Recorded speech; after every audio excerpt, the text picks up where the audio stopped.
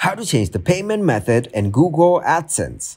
In this tutorial, I'm going to show you how you can receive payment in a different account from Google AdSense. First of all, open Google Chrome. Now search for Google AdSense account login in the search bar.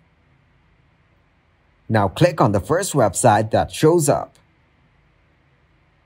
Click on the Sign In option in the top right corner. After logging in, click on your profile in the top right corner. Now click on My Account. Now click on the Payments and Subscriptions option. Click on Manage Payment Method. Here you can remove your existing payment methods or add more. Click on Add Payment Method. Now add your card details.